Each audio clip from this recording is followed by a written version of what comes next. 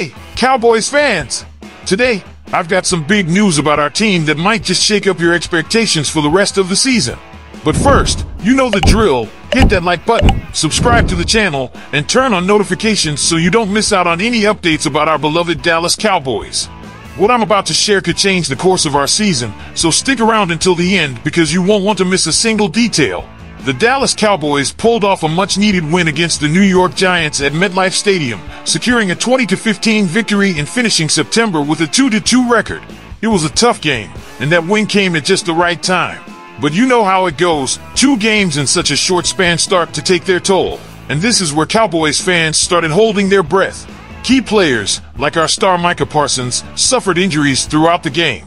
Parsons, who had already left earlier due to a neck issue, returned to the field, but in the fourth quarter, he went down with an apparent ankle injury and had to be helped off by the medical team, ending his night. Now, check this out. Despite the scare, Parsons gave fans a bit of relief. According to him, X-rays showed no fractures, but he will undergo an MRI tomorrow in Dallas to make sure everything is okay. "I just iced the ankle," said the 3-time All-Pro pass rusher after the game. "I don't know much about the severity yet. I'm getting an MRI tomorrow. I'm going to try to get back next week." So, the big question, Cowboys fans, will he be back in time for the next challenge?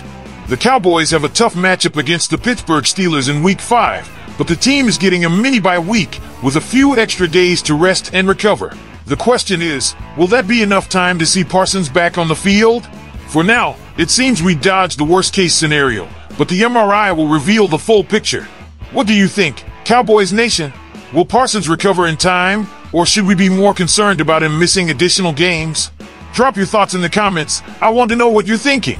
And if you like this video, make sure to share it with your friends on social media, hit that like button to support the channel, and subscribe for all the latest updates and analysis on our Dallas Cowboys. The season is just heating up, and there's so much more to come. Let's ride this journey together.